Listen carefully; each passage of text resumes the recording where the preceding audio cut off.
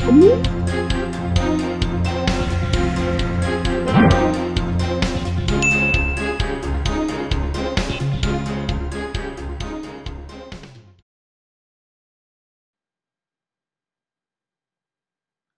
araw po sa inyong lahat. Assalamualaikum.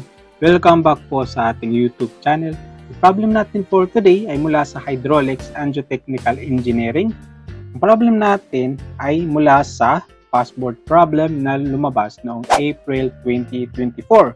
So before April 2024, lumabas din ito noong November 2023 at saka April 2023. Okay. An irrigation canal with trapezoidal cross-section has the following dimension. Bottom width 2.5 meters, depth of water 0.90 meter, side slope is 1.5 horizontal to 1 vertical, coefficient of roughness 0.025, and slope of channel bed is 0.001. Okay, ito ang ating trapezoidal section, cross section. So, ito ang kanyang depth, 0.9, and ito naman ang kanyang base na 2.5 meters. And ito naman ang kanyang side slope na 1.5 horizontal and 1 vertical. Ito siya. The canal will serve clay-loam Riceland for which the duty of water per hectare is 3 liter per second. And ito naman ang duty of water, and ito yung trabaho nitong trapezoidal or irrigation canal natin. Using Manning's formula, estimate the number of hectares served by the irrigation canal. So, hinahanap natin dito is service area. Okay. Ito ang ating cross-section ng trapezoidal or irrigation canal. So, meron itong capacity na Q, maximum capacity na ito. And then, itong irrigation canal daw is nagbibigay ito ng supply ng 3 liter per second sa kada isang hektarya. So, nagbibigay yan ng 3 liter per second in every 1 hectares. Ang tanong dito sa problem is, how many hectares served, or ilan bang or total hectares na kaya nitong supplyan nitong irrigation canal na ito.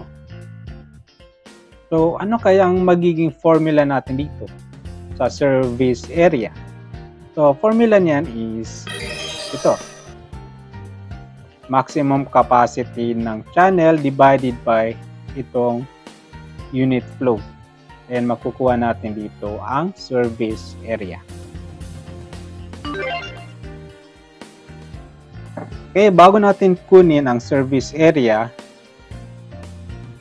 kumpletuhin muna natin ang dimension nitong trapezoidal section natin kasi kulang pa ito ng dimension. So, hindi tayo makaka-proceed kung walang or kulang ang kanyang dimension. So, ito ang kanyang top width. Okay, hindi pa natin ito alam. And then, ito naman ang kanyang side na naka-slant or inclined. So, ano ba ang gagawin natin dito? Paano natin makuha itong dalawang to? So, start tayo dito sa top width. So, di ba binigyan tayo ng 2.5 meters na base? So, kung magdodraw tayo dito ng line perpendicular dito sa ating bottom base, makakagawa tayo dito ng rectangular na shape. So, kung 2.5 meters ito, 2.5 meters din ito sa itaas. And ang magiging problema na lang natin is itong dalawang x na ito. Itong missing na length. So, paano ba natin ito makukuha? Di ba, binigyan tayo ng side slope. So, makukuha natin itong x by ratio and proportion. So, paano ito nangyari? So, ganito yan. Horizontal divided by the vertical. So, itong x divided by the depth is equal to horizontal na 1.5 divided by the 1 na vertical. So, ito siya. So, sige, kunin muna natin to.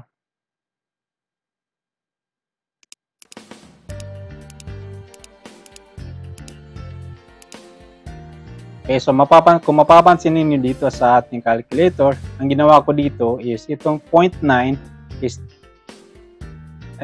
nilagay ko dito yan sa kabila. So that is why naging 1.5 times 0.9. Okay, x natin dito is 1.35 meter.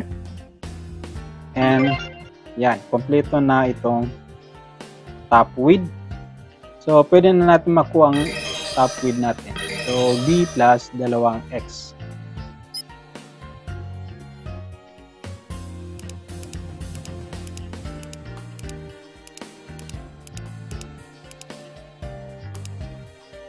Okay, top width natin ay 5.2 meters. And proceed naman tayo dito sa y. Itong side niya na naka-incline. So, paano ba natin yan makuha? So, makukuha natin ito by isolating this triangle. So, kung magpo-focus tayo dito sa triangle na ito, mapapansin natin na ito ay isang right triangle. So, kung right triangle yan, ito ang kanyang dalawang side, 1.35 at saka depth, 0.9. And then, ito naman ang kanyang hypotenuse, which is itong y. So, by Pythagorean theorem, ito ang kanyang formula.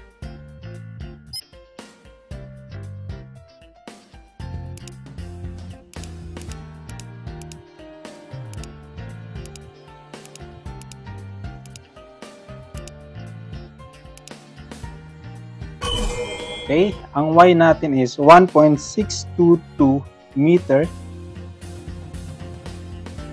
Okay, yan. Kompleto na tayo sa dimension. So, pwede na tayo mag-proceed sa ating solusyon dito sa service area. So, service area, formula nito is maximum capacity ng canal divided by the unit flow or the duty area, duty of water.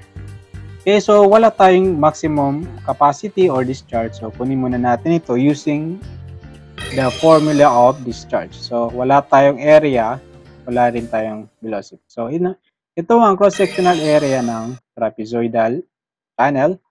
So, equation niya is kinuha lang yung average nitong dalawang top width and then multiply natin sa depth.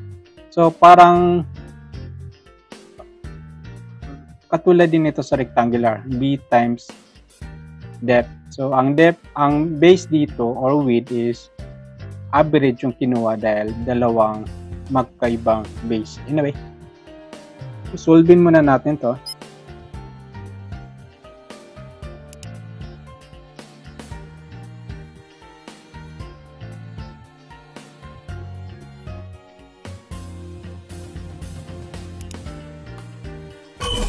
Cross-sectional area natin is 3.465 square meters.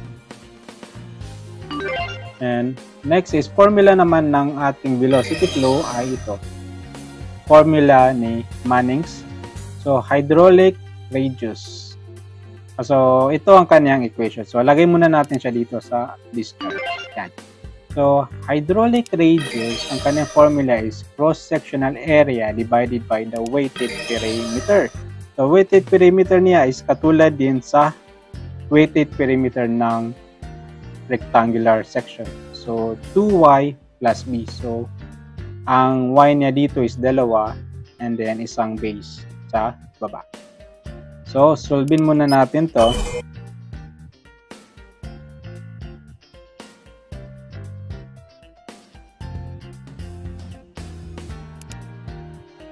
Okay, weighted perimeter is 5.744 meters.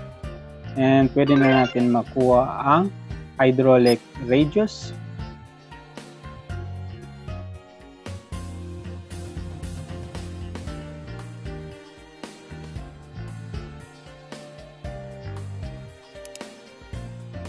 Hydraulic radius natin is 0.603 meter. Okay, so makukuha na natin dito ang discharge.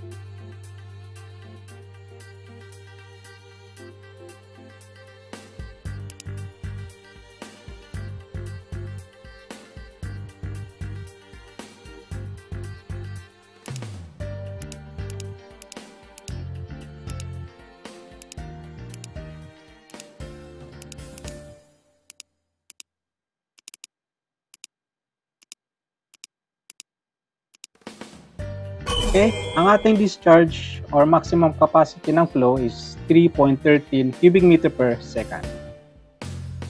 Okay, pero hindi pa ito ang ating final na discharge dahil kailangan pa natin ito i-convert itong unit niya into dito sa liter per second.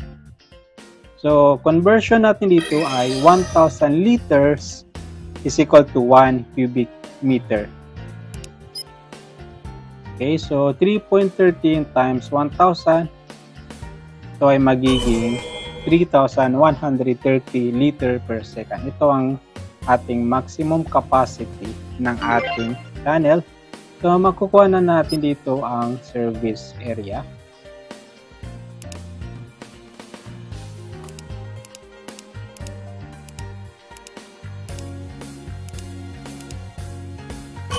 Okay. Service area natin is 1,043 hectares. And ito ang ating final answer.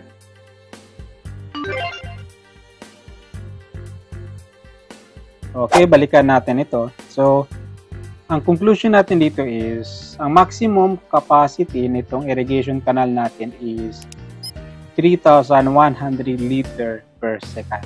And nagbibigay ito ng supply sa sa ating Riceland ng 3 liter per second sa kada isang hektarya. So, 3 liter per second in every hectares. And ang tanong dito is how many hectares serve or ilang hectares ba ang kaya nitong supplyan. So, ang final answer natin dito is 1,043 hectares. So, sobrang dami pala. So, okay. Problem solved mga kapatid.